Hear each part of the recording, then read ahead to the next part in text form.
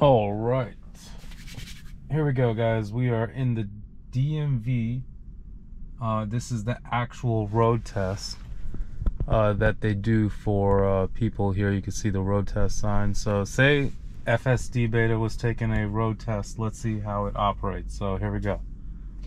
And I didn't even try this. This is like we're gonna experience this together. All right, so starting off with this curve. Let's see if it makes a full stop. Oh, it already failed. Oh my God, it didn't even make the first stop properly. Wow, okay. V11, I really hope that you pass that test because, oh my God, all right, let's see. Here we go. FSDBETA, not sure what to do. We're auto creeping. All right, no input. Let's see what it does. Oof. All right, actually, great job on that turn. It hesitated a little bit with the person in the intersection, but other than that, it handled itself great there. But let's see how it does here. All right, we're coming to a nice complete stop. See, if this was the DMV driver instructor, he would have failed that very first stop. He wouldn't even have let it get to this point.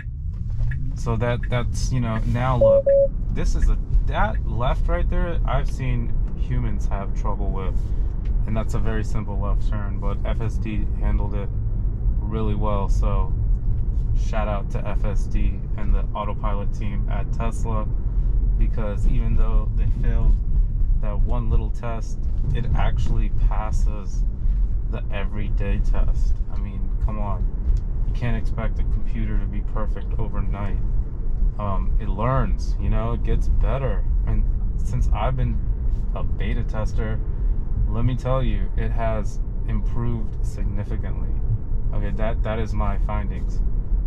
And from how long that I've driven it to see how long it's improved, rapid, very, very rapid. So just know, like, I'm filming this video in 2023.